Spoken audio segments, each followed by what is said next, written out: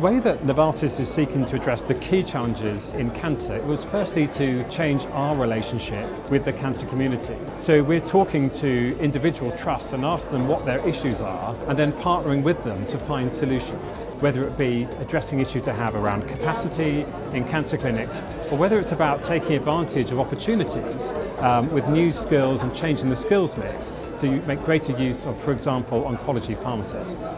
We want delegates to come away from this conference understanding that we want to partner with the cancer community and we want them to understand the value that those existing partnerships have already delivered to trusts, to clinicians, and most importantly, to improving cancer outcomes for patients.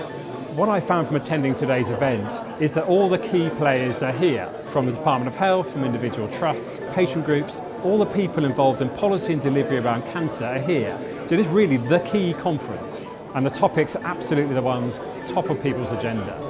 Specifically, for example, around how will the long-term plan for the NHS improve patient outcomes in cancer.